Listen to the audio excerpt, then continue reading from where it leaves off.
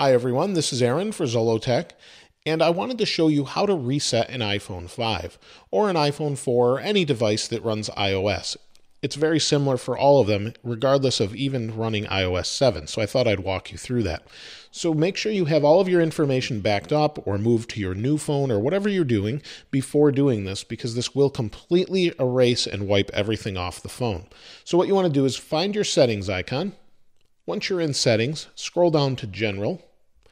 Once you're in General, scroll all the way down, tap on Reset, and then we have a few options. So we can reset specific things or everything. So we want to erase all content and settings.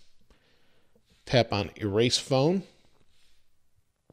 and then you'll have to tap it again to make sure. It's going to ask you for your Apple ID for a security measure. Once you have your Apple ID in place, hit Erase, and it will begin to reset your phone. It will reboot. You'll see this little status bar. It will completely wipe the phone. And then on your new device, it informed me here that Find My iPhone has been disabled. And that's a new security measure just to make sure that it's not done by someone that stole your phone or might have access to your device and you didn't know it.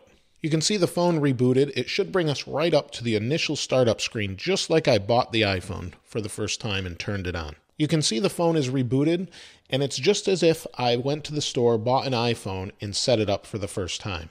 So you can see that's how you completely reset it, and when you sell it off to the next person or you sold it online to a different website, it will be just as though you had a brand new phone and all of your data has been wiped off of it. Thanks for watching. If you have any comments, please place those in the comments below. If you haven't subscribed already, please subscribe. As always, thanks for watching. This is Aaron. I'll see you next time.